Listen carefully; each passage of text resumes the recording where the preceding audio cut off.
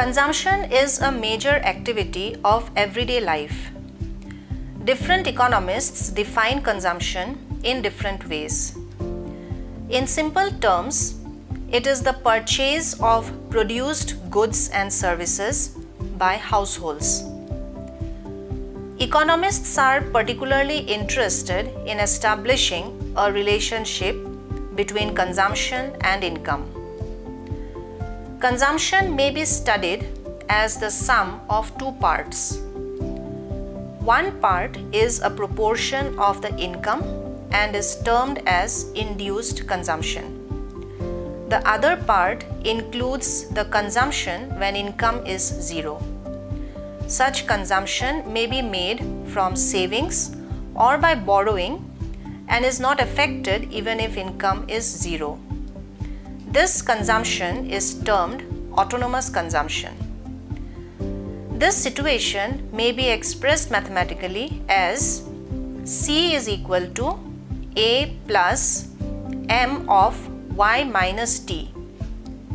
C is the total consumption, A is the autonomous consumption, and M of Y minus T is the induced consumption. Y minus T is called disposable income.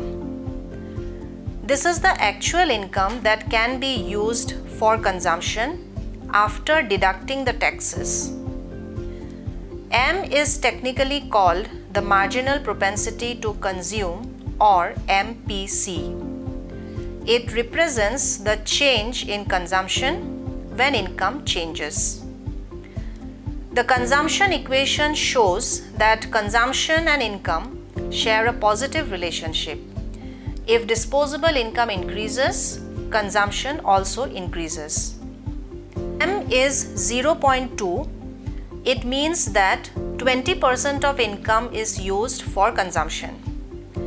Generally, MPC is greater than 0 but less than 1. MPC greater than 1 means that changes in income leads to proportionately larger changes in consumption. The consumption model may also be represented graphically. It gives an upward sloping line, and A is the intercept or the starting point of the graph.